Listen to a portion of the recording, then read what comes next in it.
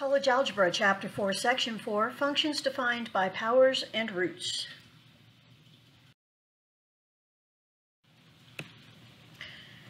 Okay, a function f given by f of x equals x to the b, where b is a constant, is a power function. If b equals 1 over n for some integer greater than or equal to 2, then f is a root function given by f of x equals x to the 1 over n, or equivalently by f of x equals the nth root of x. Okay, what this is saying is that first of all, a power function is just very simply x to a power. That's all it is. If that power happens to be a fraction, and they say that the denominator has to be greater than or equal to 2. If it's a fraction over 1, it's not really a fraction, it's a whole number. So if you have a fraction for the power, then actually remember that a fractional power is just a root. X to the 1/2 is the same as the square root of x. X to the 1/3 is the cube root of x. Now it says f of x equals x to the p over q, where p over q is in lowest terms. In other words, here we've got x to a fractional power, and that fraction has been reduced to lowest terms. A couple of facts. If the denominator is odd, the domain is all real numbers. However, if the denominator is even, the domain is all non-negative real numbers. Think about this, it makes sense. We just said that a fractional power indicates a root. When you have a number other than 1 on the numerator of the fraction, then you actually have a power and a root.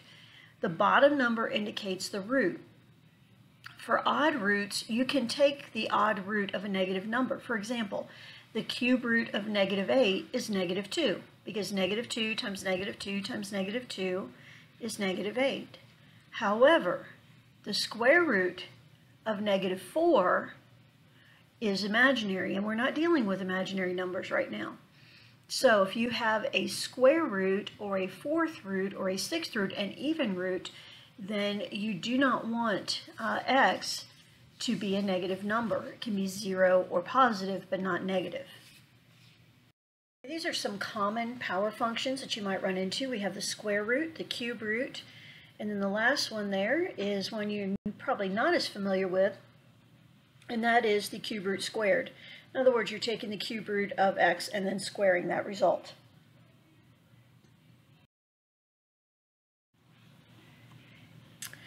All right, let's practice this a little bit. We're going to graph some of these power functions. You're going to graph f of x equals x to the b, for b is 0.3, then 1, and then 1.7. In other words, what you're going to do in your calculator is you're going to first graph x to the 0.3, and then you're going to graph x to the first, and you're going to graph x to the 1.7 power. Pause the recording, give this a try, and resume the recording to check your answer. Okay, there they are, all three of them. You'll notice that x to the first is a line. That should not be a big surprise. X to the 0.3 is the lower curve, and then x to the 1.7 is the faster curve. And what they want you to see here is that the larger that power is, the greater the y value, or the faster the y value will increase. Example, you're going to simplify each expression by hand. It might help to rewrite it as an actual root to a power. Rewrite a as you see b written. Don't do these on your calculator. Instead, break them down and do them by hand. Pause the recording, give it a try, and resume the recording to check your answer.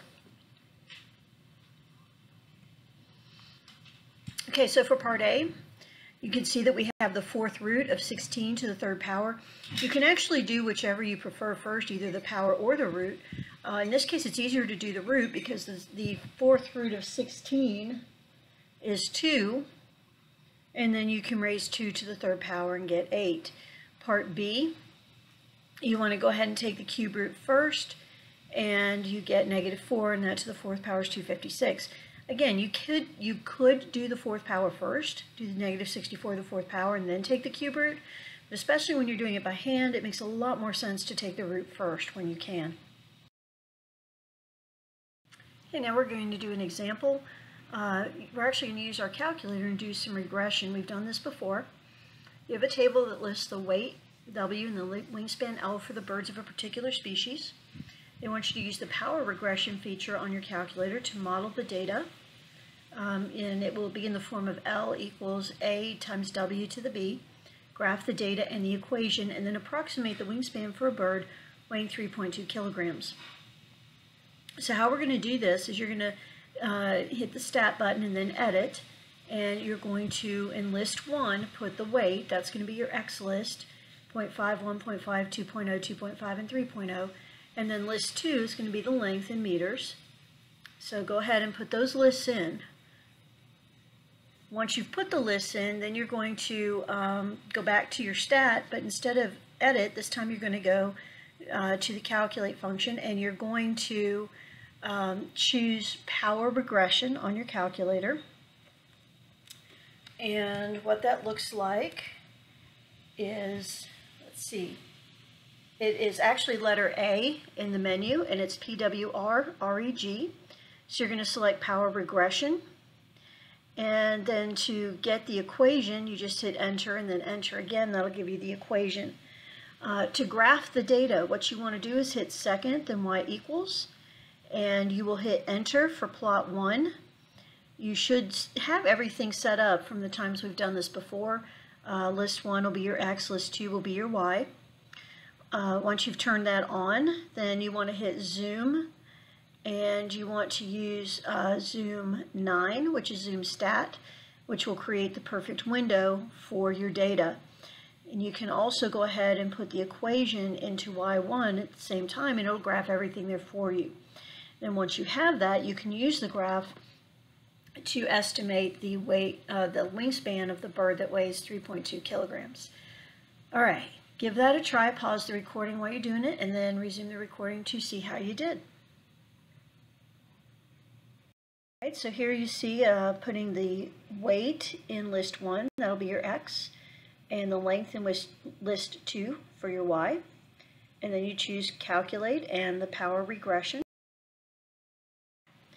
Then you get an equation, and it is 0.967403648 times X to the 0.33259112232. And you can graph, as I explained earlier, both the equation and the data. And you see that there. And then if a bird weighs 3.2 kilograms, there's a couple ways you can do this. Probably the easiest way, one of the easiest ways, is to go calculate and then value, and it'll ask you what X is and type in 3.2. You can do that, and that'll give you the answer, which should be about 1.42 meters. Okay, here's a little function capsule for a root function when the root is an even root. The domain is 0 to infinity, and the range is 0 to infinity as well.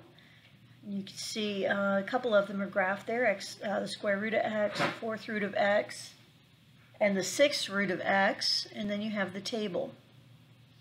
The graph is continually increasing, and it is continuous on its domain. This is the function capsule for an odd root. The domain will be all real numbers, as will the range. And it will be increasing over the entire domain and will be continuous over the entire domain. So, I want you to find the domain of each function. Give this a try. Pause the recording while you do it. Resume the recording to see how you did. Okay, for part A, we have an even root here, so we need 4x plus 12 to be greater than or equal to 0. So, set 4x plus 12 greater than or equal to 0, and solve for x, and we get that x must be greater than or equal to negative 3. In interval notation, you're going to have a squared off bracket, negative 3, comma, infinity, and close with a parenthesis. Part B is very simple. You have an odd root, so the domain is all real numbers. Now we're going to think back to what we did in Chapter 1 and explain how the graph of y equals the square root of 4x plus 12 can be obtained from the graph of y equals square root of x. Think about what multiplying a number to the x means. Think about what adding a number to the x means. Pause the recording, give it a try, and resume the recording to check your answer. All right, so what's going on here is we can actually factor out the 4, and this kind of makes it a little bit easier. If you factor out the 4, you can pull the 4 all the way out, take the square root of 4, you get 2. So you have 2 times the square root of x plus 3. What that means is this is going to be a vertical stretch of 2, and it's going to be a shift left 3 units.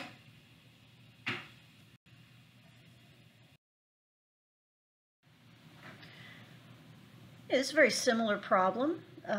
Give this a try. Just think about what we did on the last one, and you should not have really any problem on getting this one.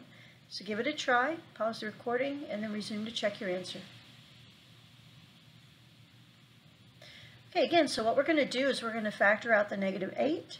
The cube root of -8 is -2, so that lets us pull that all the way out front. So we've got 3 things going on here. We're shifting the graph right 1 unit. We are stretching it vertically by a factor of 2, and we are reflecting it across the x-axis.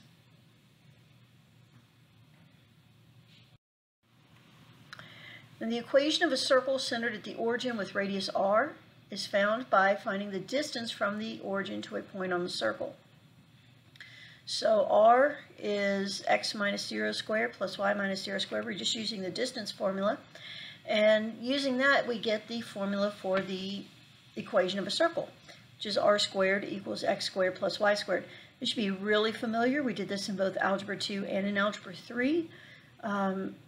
When we did conic sections in Algebra 2 and in Algebra 3, we actually do it at the beginning of the year before we ever hit conic sections. Okay, there's our equation, and there's our circle. And the circle is not a function. It fails the vertical line test. So what we've really got, we've got a semicircle on top, another on the bottom. Each half by themselves would be a function, but together the entire circle is not. If you remember, graphing a circle is pretty easy. All you need to do is find the center and the radius, and then you just count out the radius from the center and connect it into a circle. Now if you solve the equation for y, so if you want to graph this in your calculator, what you need to do is take the equation of the circle and solve for y. Of course, you're going to have to take the square root, and remember, when we take a square root to get rid of a square, we always put a plus or minus in front.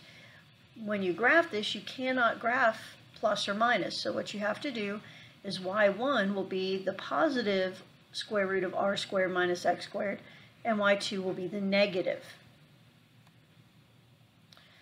So, and notice something here. y2 is negative y1, so really what it is, it's the reflection across the x-axis of that top half of the circle. So you're going to use a calculator in function mode. So now you actually have permission to use your calculator to graph this circle. Remember, you need to solve for y to do that. Pause the recording, give it a try, and resume to check your answer.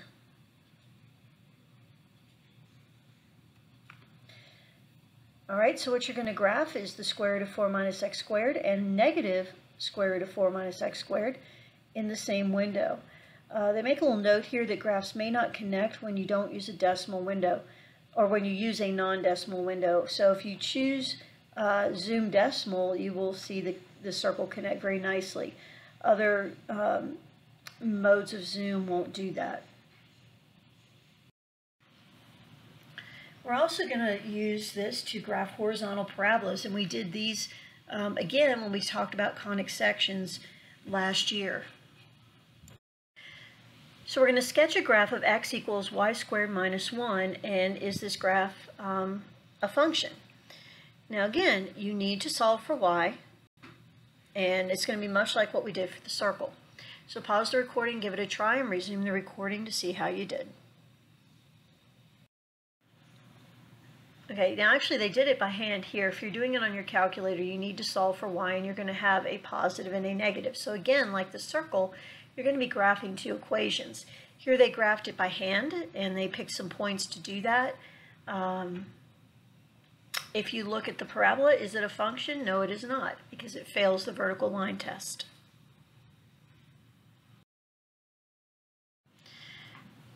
And let's try this one. We're going to graph this parabola. Oh my goodness, this is much more complicated. And its axis of symmetry, and they gave us a window to do that. Remember, what this window means is you've got -2 for your x min and your +8 for your x max, your -4 for your y min, and your +2 for your y max. In order to graph this, what you're going to actually have to do is complete the square. So give this recording a pause and give it a try, and then resume to see how you did.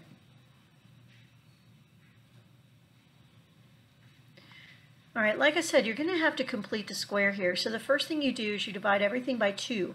That gives you y squared plus 3y plus 5 halves. Then we're going to subtract the 5 halves from both sides, and we get y squared plus 3y. And then we're going to take half of 3 and square it. So 3 over 2 squared is 9/4. That gets added to both sides. So now we have, after combining like terms, on the left we have x over 2 minus 1/4. And on the right we have y plus 3 halves squared. And then really you don't need to make it any more, combine it anymore unless you just really want to. From here, take the square root of both sides, so you have plus or minus the square root of x over 2 minus 1/4, and then subtract 3 halves from both sides, and then you could put this straight into your calculator if you choose, which would be wise since they gave you a window. And here's what the parabola is going to look like in your calculator. So this is some extra practice. Pause the recording as you go through these, and then resume the recording to check your answer. Continue this way until the end of the recording.